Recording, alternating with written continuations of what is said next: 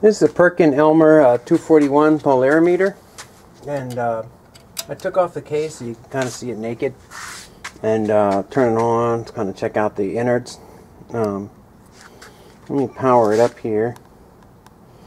I'm going to hit the power button. I'll zoom into the LED so you can see it turn on. There you go.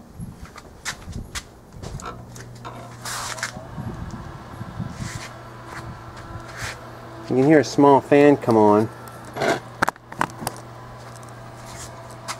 Zoom out here.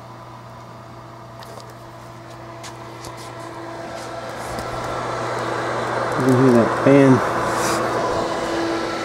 turning right there. And just kind of check out the innards. There's a light bulb right there. I'll turn that guy on with this button. The light bulb works. I'll turn it off.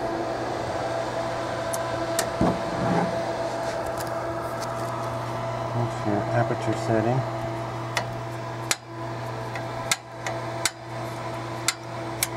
And when I move the source filter, this guy moves. All the parts seem to be there.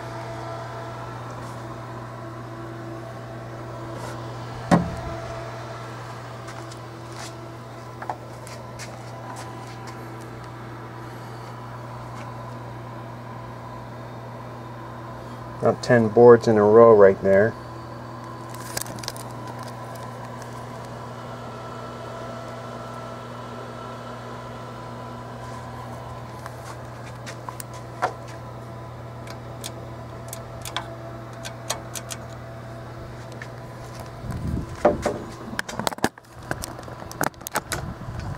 That's your Perkin-Elmer 241 polarimeter.